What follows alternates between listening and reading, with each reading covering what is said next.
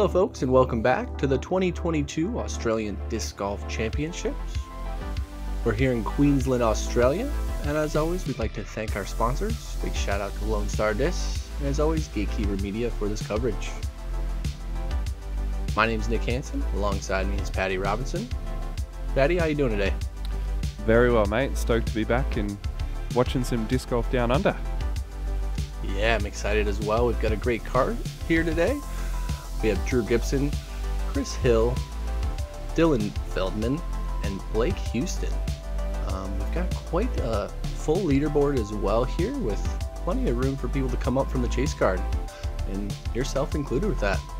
Yeah, just sitting in a cheeky 6th place there. So see how we go. Yeah, definitely within striking distance. Drew Gibson's bag here, sponsored by Infinite Discs. He's going to be putting the Penrose, I know, and he's known very well for those buzz shots here. He had a great round 1, and I would assume he's going to continue that trend of getting birdies. Then we've got Chris Hill, or Chili, known down under.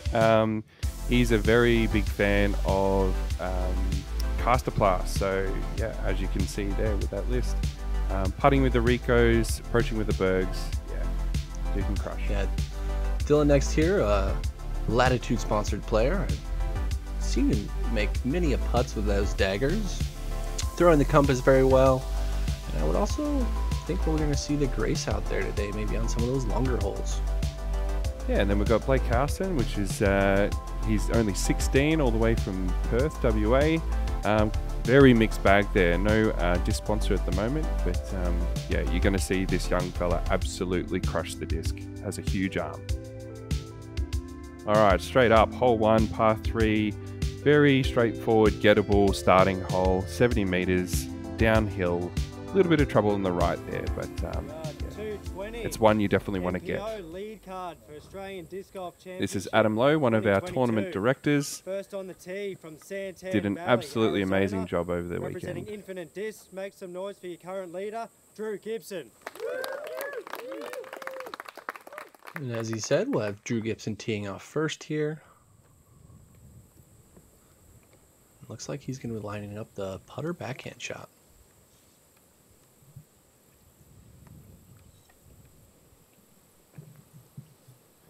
Little shout out to Adam Lowe there, being one of their tournament directors for the weekend.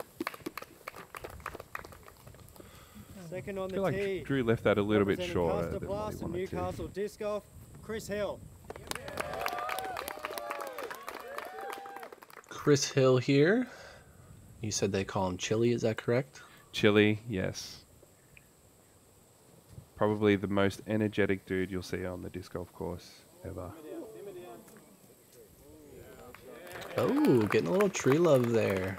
That is a stop on the great backside of tree. the circle. Representing Latitude 64, part of the Flying Love a Disc bit of Golf luck on the Aces first team, hole. and your reigning Australian Good signs. champion, Dylan Feldman.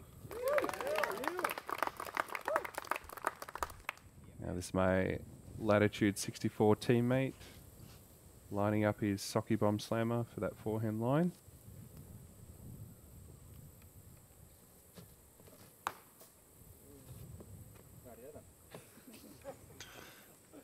I'm sure that's not what he was looking for off that first tee there, RPM catching early. And Ozdisc, Blake Hanson. Not Maybe ideal. a little nervous here on the second day with being on the lead card again.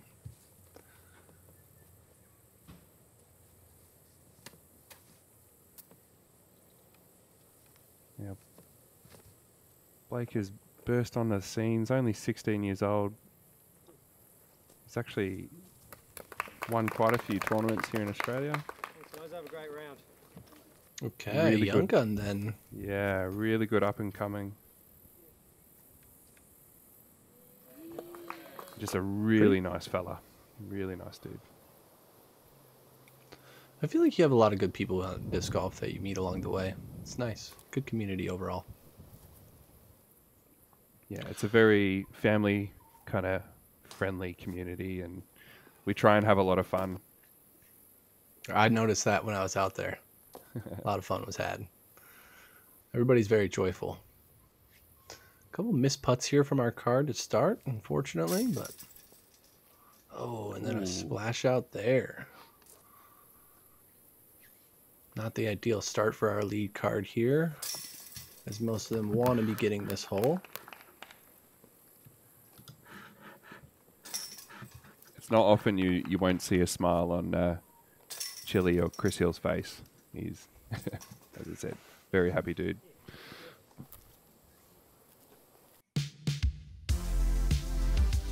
Okay, hole 2.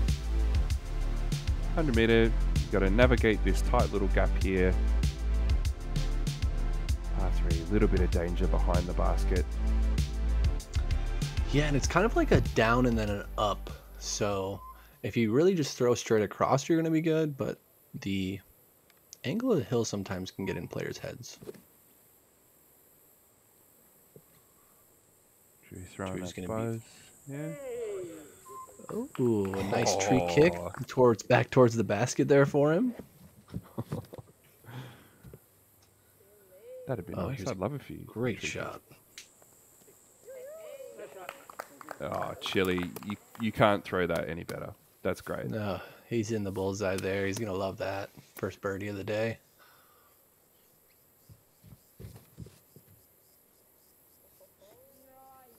Oh, another one.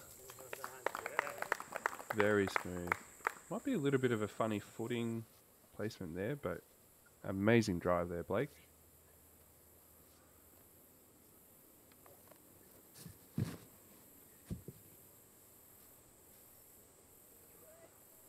Oh Dylan. my. Oh, wow. I thought we might have one there. Jeez. There's that compass again. It's actually one of my old compasses. I'm a bit jealous, so I've given it to him. Just watching it fly out of his bag. One thing I feel like I noticed from the Australian players were a lot of them throw the disc straight very well. Would you agree with that? Yeah, I guess we've got one of our main course designers, Andrew Ferguson, loves to design a straight hole. So maybe that's got a little bit to do with it because he's probably designed about 80% of the holes in Australia. Yeah, just like this one. It's very tight, but if you can throw it dead straight, you can get inside the circle. Dylan. Dylan, unfortunately, maybe rushed his putt a little bit there, and he's going to be tapping in for par.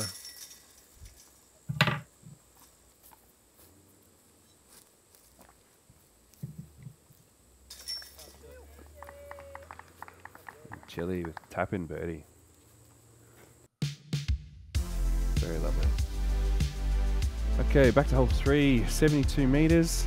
We've got 2 lines off the tee, but the most common one is going to be this left-hand gap, which I think you'll see a lot of people throwing a forehand or maybe a flex backhand with a mid. You just don't want to go off to the left there because it gets quite treacherous. Drew's going to be landing a little bit short there, probably about circle's edge. And if that didn't give it away at all, Chris has played Ultimate Frisbee for a long time. I was going to say, a little bit of an ultimate sidearm it looked like there, but still got the job done. Blake is going to find himself a little bit short as well, but we'll have a look for 2. Dylan going with the only turnover here. He's going to find himself in the circle as well there with little tree kick.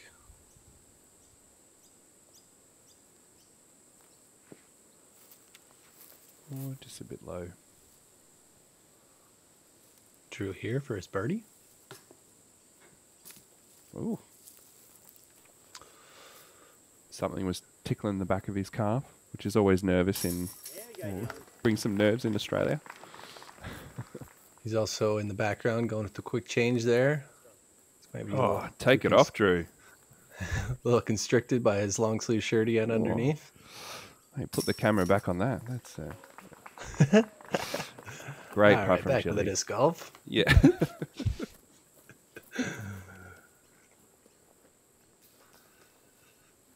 Yeah, Chili getting those back-to-back birdies there, getting in within 1 stroke of Drew. Blake tapping in. We'll be right back after a short break.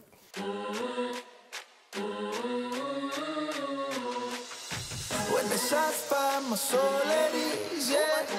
If it go down, I might cause a scene, yeah. Them scheme, them go to sleep, yeah. They don't wanna come war with me, yeah. Run, Ricky, run, run, Ricky, run. Run, Ricky, run, run, Ricky, run. Run, Ricky, run, run, Ricky, run.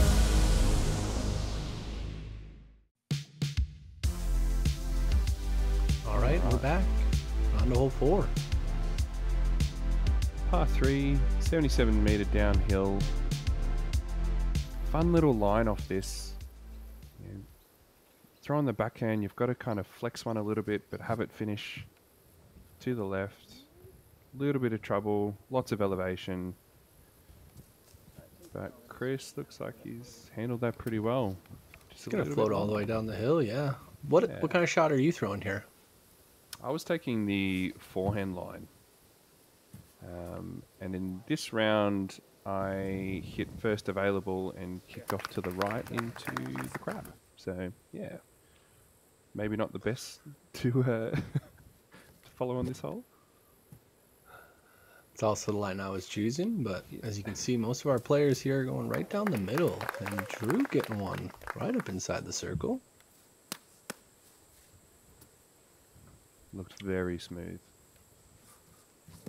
Yeah, that right side with like a slow flipping hyzer, I think is a really good line for this one because it kind of just funnels down to the basket at the end. Blake unfortunately just going a bit too far right, but geez. Wow. That one stayed so straight for so long. Yeah.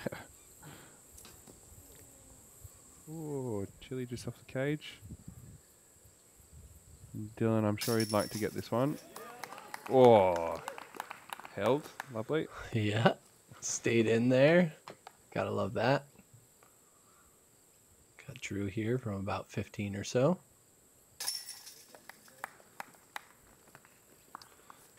Making it look pretty easy. Yeah. So hole 4 played at 2.81, 11 birdies on this round from the MPO.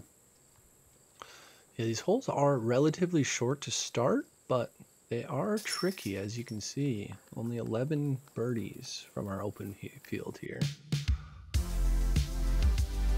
Next up, hole 5, on the par 3, 98 meters. Nice straight shot.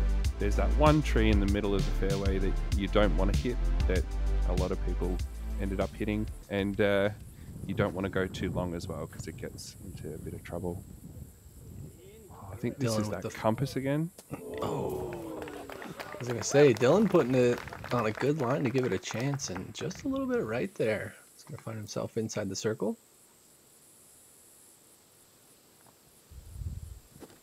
Drew up next. Oh, it's a tree. Another great shot out of him. Yeah.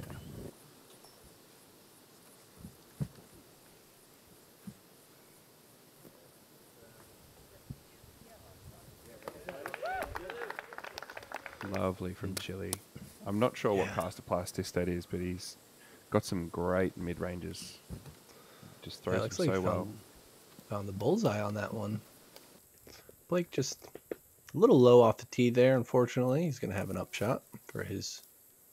Yeah, I think some of the tee pads were a little bit like you had to step up onto some of the tee pads, and I remember this hole being one of the ones that I really had to focus on mentally to not have it get and affect my throw, and I think that just got into Blake's head then.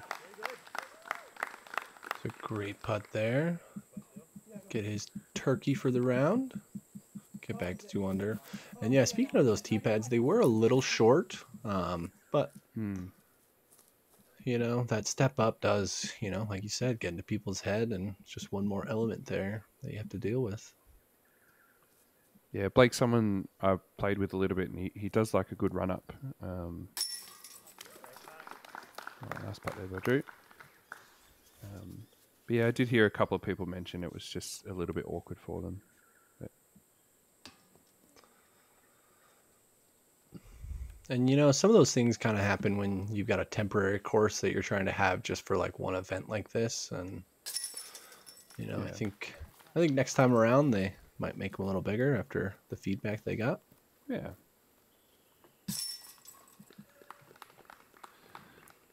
Geez, another little tap in from Chile. There's a big smile.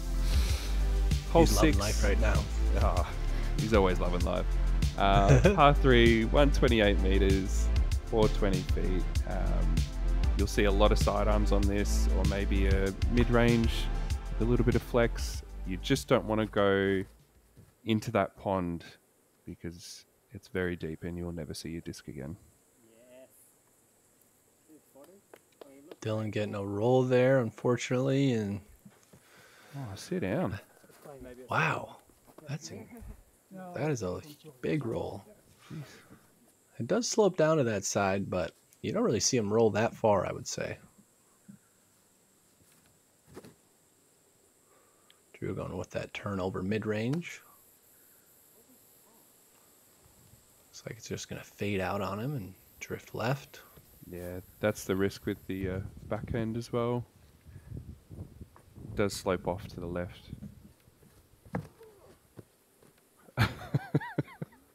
Sorry, I just love that ultimate forehand from Chile. It's fantastic. And it works. So Works yeah. so well. uh, He's finding himself inside the circle for another birdie. He's going to be happy with that one.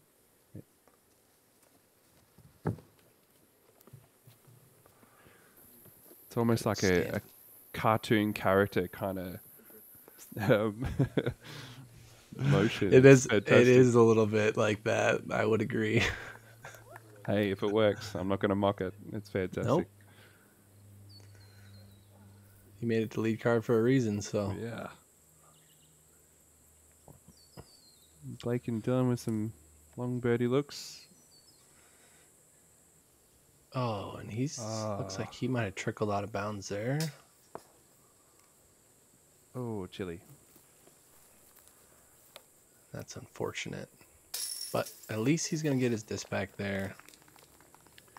Yeah, as you As can you see said, that. pond isn't the best. Yeah, and it's very close. It's a lot closer than what you think when you're standing on the tee. Yeah, I would say it's within the circle one. Would you agree? Oh, easily within about 5 meters, I reckon. 4 or 5 meters. Yeah, very close.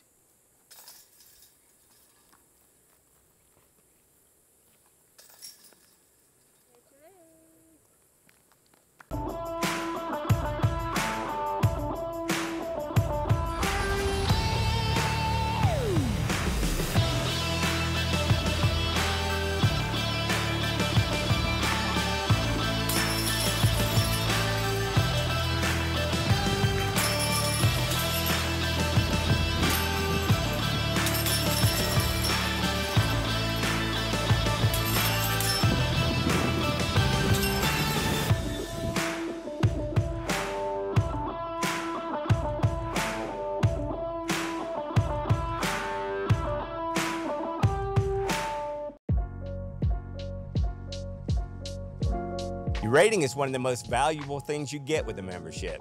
It takes your performance in sanctioned events, compares it to the rest of the field, and gives you an empirical number to show how well you played. Rain, shine, wind is all taken into account, leaving only one thing, your play. This gives you accurate numbers to track how well you've been doing and your overall improvement in the game. Get your number today. Visit pdga.com/join.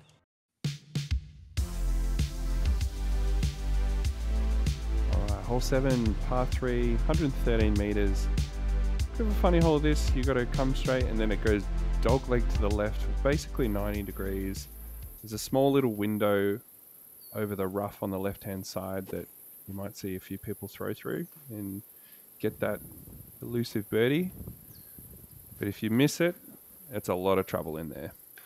Yeah, that left side is trouble if you get caught up early. You'd rather just be straight looking at your 3 chance. But this shot looks great out of Chris.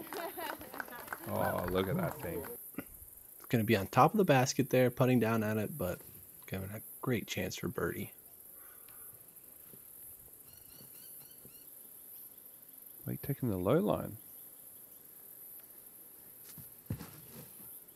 think he'll be outside circle 2. Probably just looking to lay up. Dylan fighting through quite a ways. Wow. One thing I do want to mention to everybody again is that the front 9 here will be on Gatekeeper's page, and you'll be able to find the back 9 of all 3 rounds on the PDGA YouTube page. So make sure to hop over there for the back 9 coverage of all 3 rounds. Now, there weren't too many holes in this round that actually played over par, but this was one of them. Coming in at 3.29. I think that rough caught quite a few people. Oh, Dylan. Great putt from Dylan. Outside the circle there and just got that nice stab putt straight in the heart of the chains. Yeah, he'll be happy with that. I think that's Especially the first thing he told me after the round, actually. He's like, I birdied 7. Like, Oh, and Drew unfortunately gonna bogey. That is uncharacteristic there. He did have quite a tough lie. And great putt from Blake there. good save. I think it's always good to see players bounce back after a bogey like Dylan just did. He had the unfortunate bogey there where it rolled out of bounds and gave him a chance on this next hole to get a birdie and got it right back. Well, there were only 2 birdies in this round on the day. One we've just seen, the other was Jackson Sullivan from New Zealand. So, well done, boys. Work, Jackson. Okay, hole 8, par 4, 600 feet, 184 meters, peninsula hole. We've got a bit of OB surrounding that peninsula, but this was a fun first drive. Who doesn't love throwing downhill? Yeah, it's a good first par 4 for the round, where it's really a 2-shot hole. If the wind's correct, certain players I feel like could go for it, but it's quite the risk.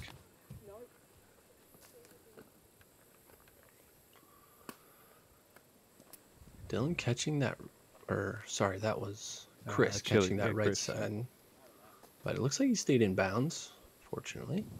As that little roped off area that you can see right in front of you is out of bounds there.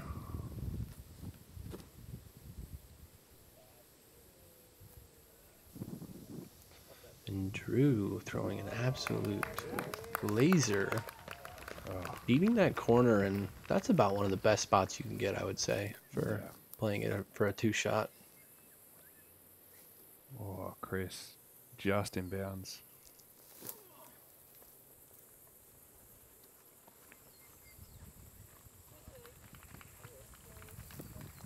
Yeah, lovely. I'm sure he didn't want much more than that. Just make the corner. I feel like Blake's going to go for this too. Oh. Yeah, a little inside there, and looks like he's in bounds, but I feel like the disc had the distance if it would have been far enough left. Dylan with a nice up there with that socky bomb slammer. Here's Chris for his 3. There's a bit of wind on this hole too. No! What? Oh my goodness, and look at him just run it down. Oh, he loves it. Oh, Absolutely. That is one way to get a birdie, folks. Look at that grin. Oh, I'd be grinning like that too. No, I have spoken to Chris about this shot. Oh, and so clean. He said he was. It wasn't. We wanted to know if that was going OB if it didn't hit, but looking at that, no, it wasn't going to go OB. He nailed that. That was awesome. That was awesome. I like the hat throw right after it goes in too. Oh, that's some energy right there. Drew here. It's me getting, looks like what's up and down for his birdie inside the circle. Oh, little dink off the bottom there. Hit, beautiful. And there's Drew for his birdie. Not as exciting as Chris's, but mathematically the same.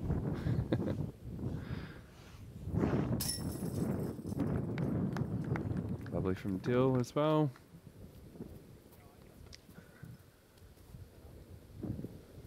Dylan has had quite the front nine here.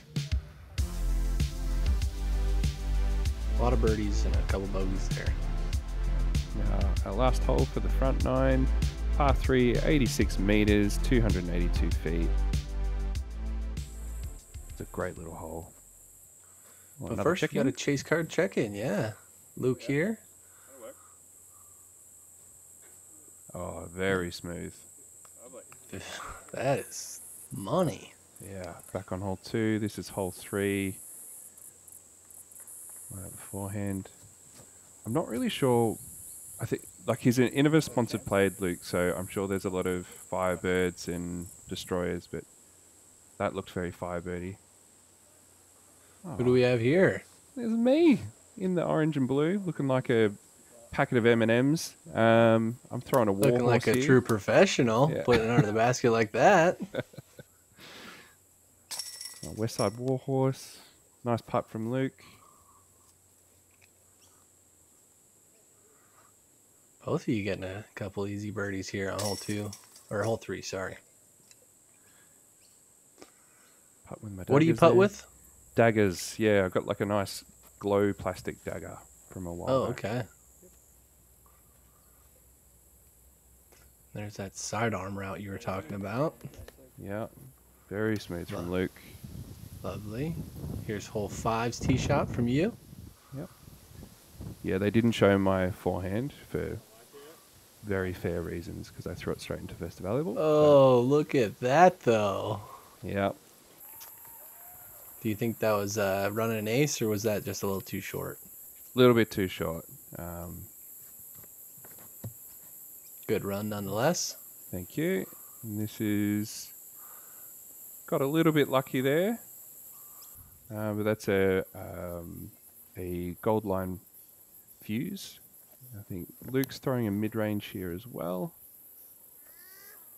Had a little bit of Yeah, tailwind, watch. so just rocked it over.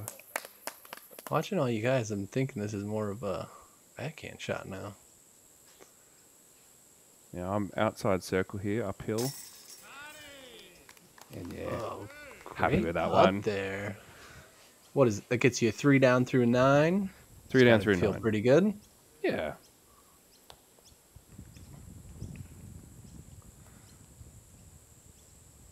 Couldn't let Luke just tap in like that. I had to try and do something. Yeah, try and big putt him potentially. You know, Yeah. you never know, right? But Luke 4 down through 9 there as well. Very hot start. Dylan here is going left. That could be in a bit of danger there. Yeah. There is some an OB pond. Oh, Chili looks like he's adjusted well. What a great shot there. Beautiful drive. Just making it look so easy. Speaking of too easy. Oh. Whew. Thanks for coming. Jeez. Yeah. Wow. He's putting on the show here this weekend so far. And look, we knew that he was the favourite going in.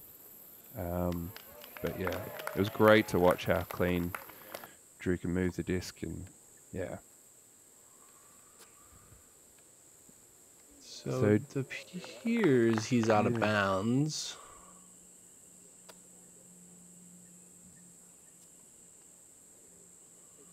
We have Blake here now. Nice little gallery in the background there. Great parts.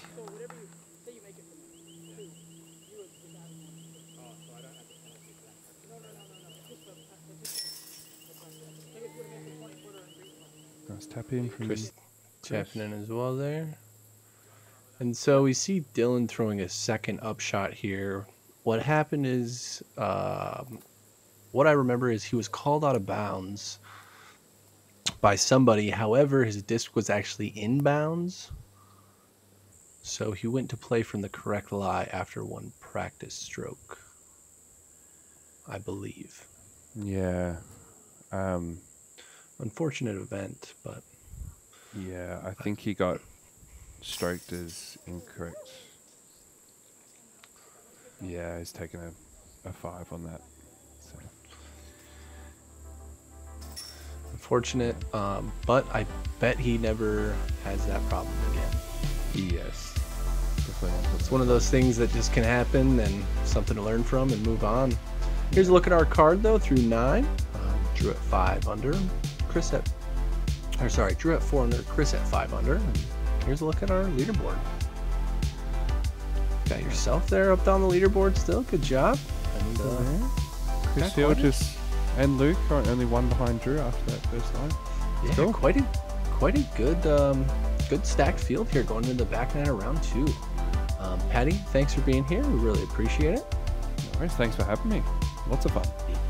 Yeah, it's been great, and I look forward to the back 9 here. Once again, you can catch the back 9 on the PDGA's YouTube page. But as always, like, share, and subscribe. And we'll see you on the back 9, folks.